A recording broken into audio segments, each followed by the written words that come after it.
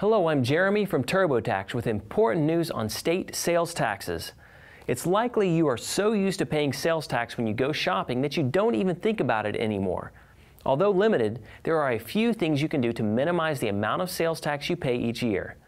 Let me tell you a little bit about how it works first. A sales tax is always charged by state and local governments and is based on purchases you make within the state. Generally, states will charge a fixed percentage based on the price of the item you purchase.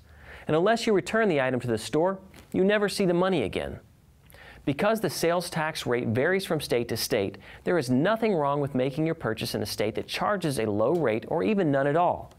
Most states, however, either reduce the rate or exclude the sales tax altogether for certain items such as prescription and non-prescription drugs and for most food. With internet sales booming recently, federal lawmakers passed legislation prohibiting an online merchant from charging you sales tax unless you live in the same state as the business. This means that if you live in New York but purchase something online from a California merchant, no sales tax is added to your total. For more tax tips and guidance, visit TurboTax.com.